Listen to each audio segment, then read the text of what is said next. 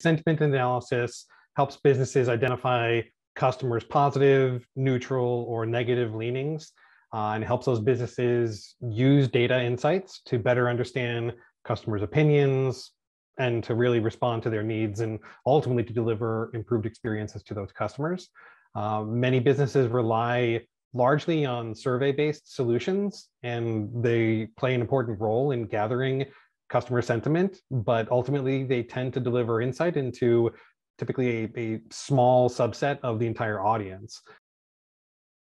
So this way, you can use sentiment analysis to sort of automate those surveys based on the actual natural conversation, rather than, the feelings of what you're feeling afterwards. Oh yeah, that was a terrible call, I'm going to do a bad survey score for somebody, or that was a great call. So it just gives you a more natural way to undertake that task.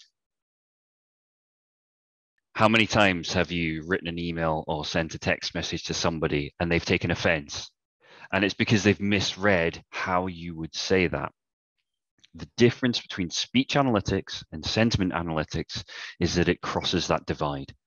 So I could write down an entire conversation and I could hand that to 3 different people and they would have exactly the same information, but they would read different things into it.